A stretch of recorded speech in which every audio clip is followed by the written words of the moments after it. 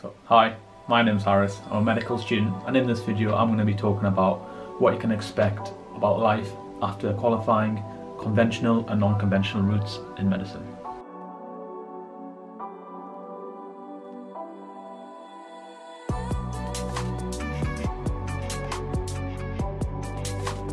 Alright, so conventionally we're talking about classically doing a 2-year training period called F1, F2.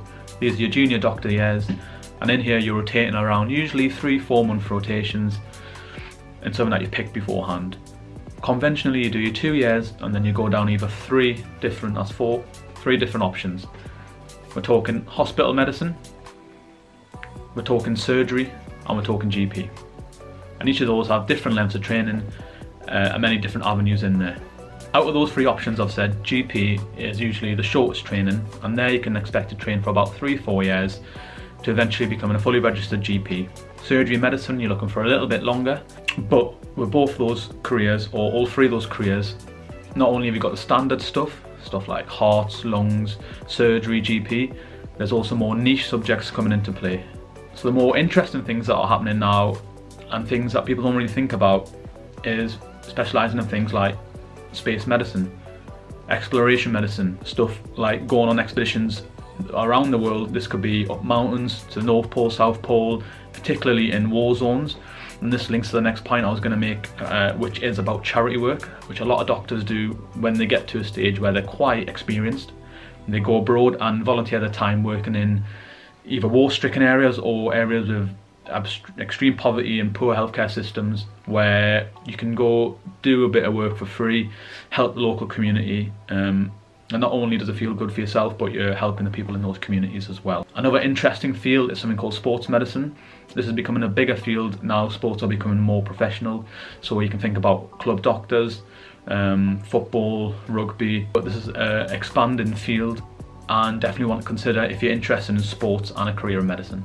Another big thing to think about is, and what's happening more and more, is when you get to the end of F2 and you don't know what you want to do, then more and more people are taking what is known as an F3 year, and this is a year you can take out of practicing and do whatever you want. A lot of people go abroad, they travel, and you can supplement your income by doing a bit of locum work, which you can think of like being a supply teacher, doing a bit of locum work and actually enjoying your freedom before picking what career you want to go down, as you usually have to commit quite a bit of time. So a lot of people, and more and more people, are taking time out at the end of 2nd year of foundation training and travelling and doing whatever they want.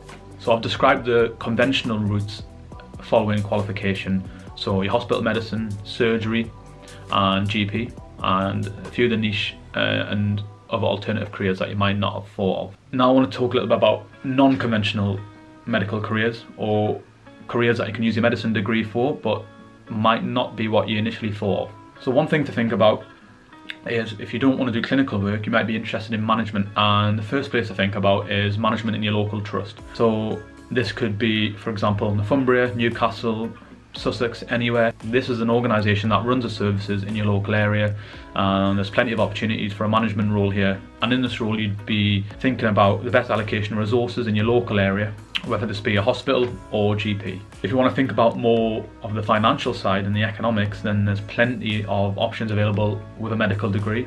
You can use those management skills you might have used in your local area and use it on a bigger scale, and this is called medical consultancy. And this is a technical way of saying you working for one of the big companies, KPMG, Ernst Young, and in this role you would go and audit how well companies are running. So audit is simply a process of looking at a company, seeing how efficiently it runs and whether you can improve that service and giving recommendations. So if you're the type of person who wants to make a bigger impact on a larger scale, looking at big companies, then medical consultancy might be the one for you. An obvious thing to think about with the financial sector is looking at the pure finance side. So with your medical degree, it's a professional degree that gives you so many more options of things to do. Typically, a lot of medical students who qualify, or doctors who practice for a few years, that switch to finance, look for careers in the banking sector. So this could be your traditional high street banks, this could be looking at the investment banks, this could also be stock brokering, so if you're more interested in stocks and shares. And there's more niche financial sectors such as investment banking that I've mentioned, and insurance as well.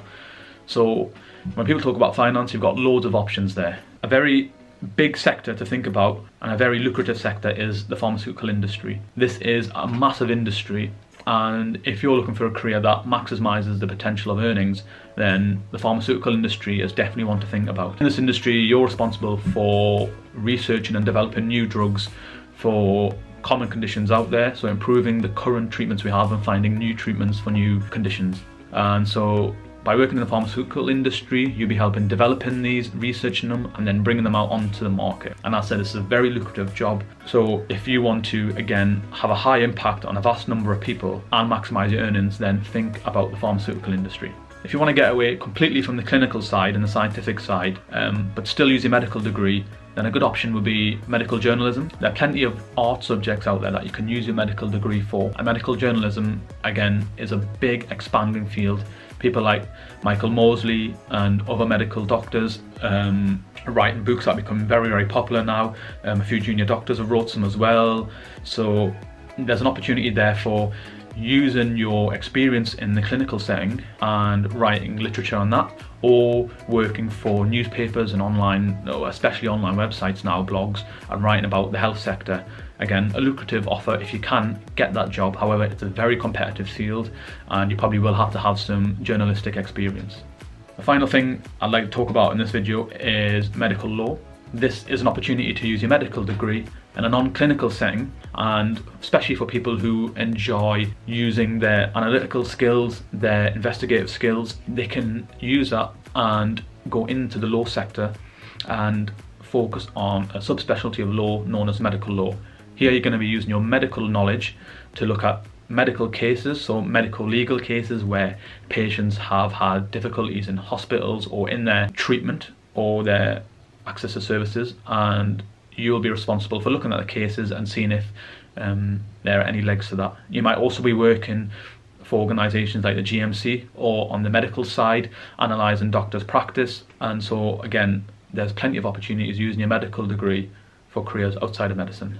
Thank you very much for watching. Hopefully, if you're a medical student thinking of applying to medicine or just interested in the subject, that this has been helpful. My name's Harris.